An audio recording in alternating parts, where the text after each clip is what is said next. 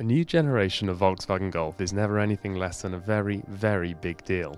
And yet with the recent introduction of the pure electric ID.3, all of a sudden, no longer is the world's best-selling hatchback the favourite child at Wolfsburg. Naturally, this hasn't stopped Volkswagen claiming the Mark 8 version is the best Golf they've ever built. There's a barrage of new cabin technologies, a range of mild hybrid engines, and while the dimensions have grown a touch, the MQB platform has been stiffened up, and there's some trick interplay between the chassis electronics and the hydraulic dampers. But is it actually fun to drive?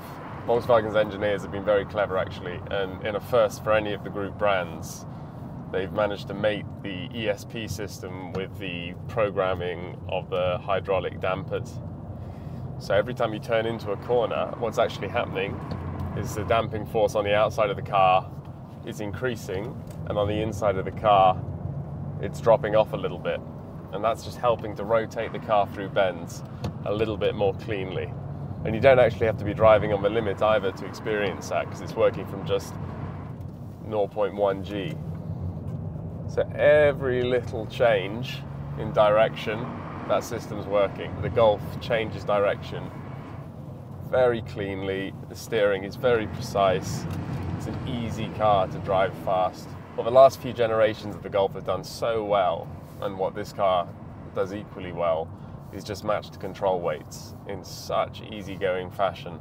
So the steering, the brake calibration, the throttle, it's all just so, and it speaks to engineering that is undertaken by people who really do sweat the details.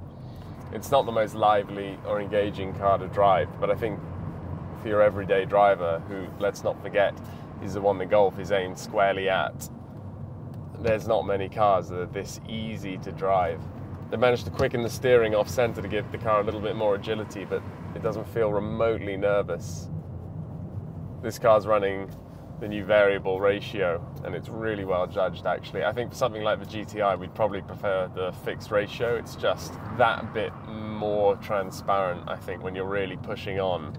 But for just flowing the car down the road and everyday use, this is probably worth having.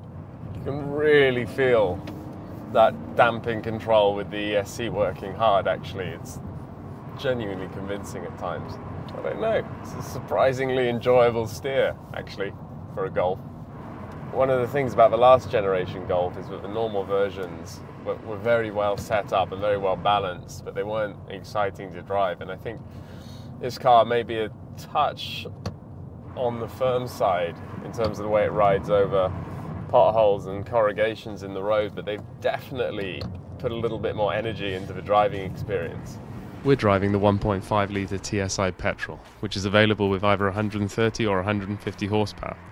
It pulls cleanly and is probably the engine to have, but it's just one small part of what Volkswagen is describing as the broadest engine lineup in the class. There's a smaller 1 litre 3-cylinder, but both engines are also available as 48-volt mild hybrids for better fuel economy and a bit of torque fill during acceleration. There's also a new 2 litre turbo diesel said to be exceptionally clean, plus a 240 horsepower GTE plug-in hybrid before the GTI arrives next year. The important thing to remember is that anything with 150 horsepower or above gets the more sophisticated independent rear suspension, whereas everything else gets a twist beam. One of the other good things about this new Golf is the cabin ergonomics, and that's no surprise. Visually, in terms of feel, premiumness, maturity, I think this cabin really ticks the boxes actually.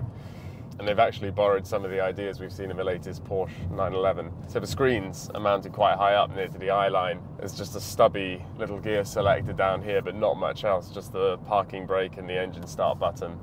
And then everything else is touch sensitive. So the climate controls, the driving assistance controls, so that's your lane keeping, your mode switch, so through comfort, normal and sport. Everything else is up here on a neat little plate just below the vents. You have to say the new Innovision cockpit is pretty special, with the crisp digital displays fanning out just below the driver's eye line and, to these hands, the nicest steering wheel in the class. Still, Volkswagen's decision to throw out almost all of the physical knobs and dials has made this a less intuitive place, which is something even the expensive plastics and built-in Amazon Alexa can't fix.